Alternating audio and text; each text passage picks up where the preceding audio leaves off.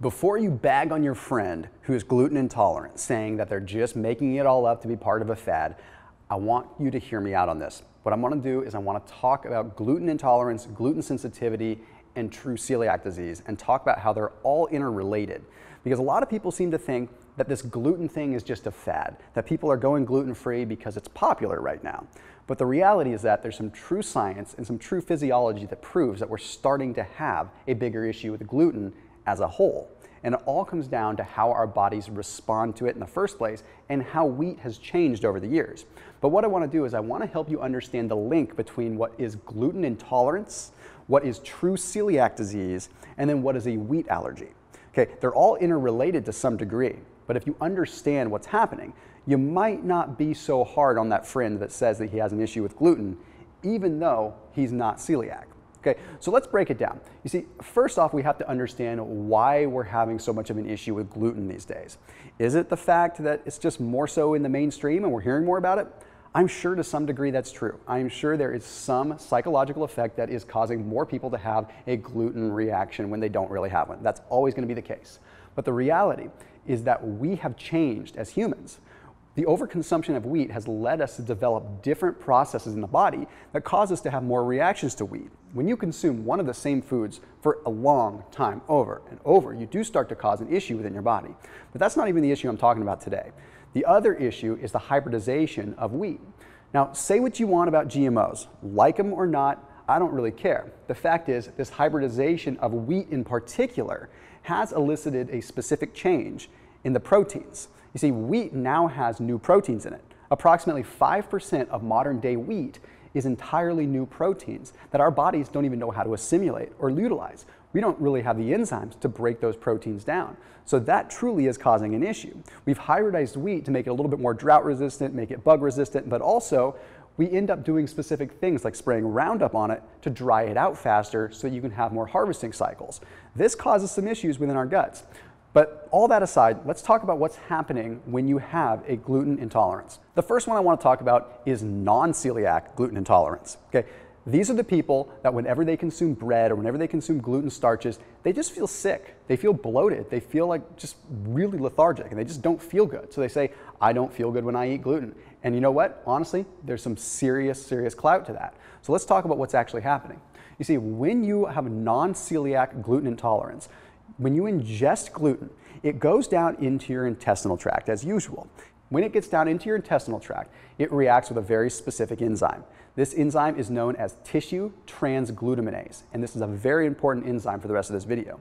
This tissue transglutaminase takes gluten and it breaks it down into what is called glutenin and gliadin. Okay?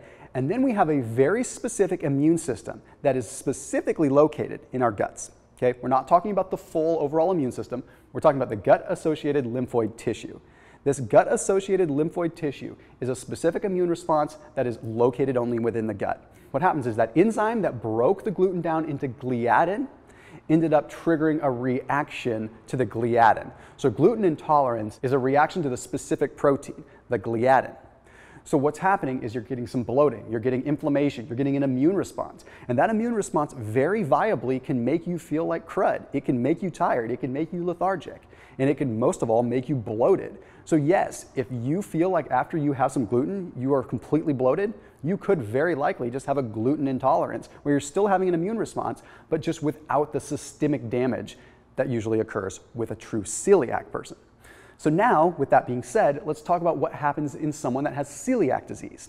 Okay, celiac disease is one step further above gluten intolerance. You see, remember that enzyme I talked about, that tissue transglutaminase? So you consume gluten. That tissue transglutaminase breaks down the gluten into gliadin and glutenin. But this time with celiac, the immune response isn't to the gliadin. The immune response is to the enzyme itself. That is why it's known as an autoimmune condition. An autoimmune condition is where your body is fighting something off that you already have. A more broad-scale example is like Hashimoto's, where an autoimmune condition triggers your body to attack your thyroid. It's attacking something that already exists. So with celiac patients, you are attacking your own enzyme. So whenever you have gluten and your body creates this enzyme to break it down, your immune system fights the enzyme. That's why it's more of a systemic issue with people that have celiac. They can get really sick, and really in bad situations, they can even die. So what we're talking about is two different things, but at the same degree, very, very similar. What ends up happening is this same enzyme, tissue transglutaminase, is responsible for holding our gut together. We have a small amount of this enzyme at all times, but it gets increased when we have gluten in the equation. So if we fight off the tissue transglutaminase, we end up fighting off the ability to hold together the intestinal villi. This is what allows our intestines to absorb nutrients. And when the intestines get brittle and don't have that micro ability to absorb, well, then we're not absorbing nutrients. That's how celiac patients, if they consume gluten, can get very, very ill because they won't absorb their nutrients. Okay, now let's move into wheat allergies. Wheat allergies is a whole different ballgame. Okay, wheat allergies are where you actually have an immunoglobulin E response, what is called an allergen-specific IgE response. Much like a histamine reaction, much like if you're allergic to shellfish, you're going to go into anaphylaxis. Okay? Gluten and a wheat allergy is different. That's a histamine response. However, you can have a wheat allergy and not have a gluten intolerance. Two different worlds. Lastly, I want to make a point to talk about prolamins and other grains. Oftentimes you'll talk to someone that has celiac disease or gluten intolerance and find that they also have issues with rice and other grains. Well, they're not crazy. This can actually happen. There's something called prolamins. Prolamins are the master proteins. They're like the carrier storage proteins of gluten and all grains. And a lot of times within these prolamins, you have carryover proteins that cross over. So we also need that tissue transglutaminase to break down a lot of these prolamins. And these prolamins are hard to break down in the first place. But when you have a crossover, some of the prolamins that are in gluten could be in rice or could be in cornstarches. So what ends up happening is you still have the same gluten response with these other grains as you would with gluten. Not always, it all depends on the specific strain, and sometimes it's hard to tell. So it can be dangerous sometimes for someone with celiac to even consume rice. But my point in saying this isn't to freak you out and tell you not to eat grains at all. It's just going to help you understand that grains can sometimes cause that same inflammatory response that gluten can to a smaller degree. So if you feel cruddy when you eat grains, it's not in your head. It could really be happening, but you just have to test it out and see what works for you. So as always, make sure you're keeping it locked in here on my channel. Any ideas for future videos talking about grain brain, talking about wheat belly, all that stuff? I'd love to dive into it. Just let me know in the comment section. I'll see you in the next video.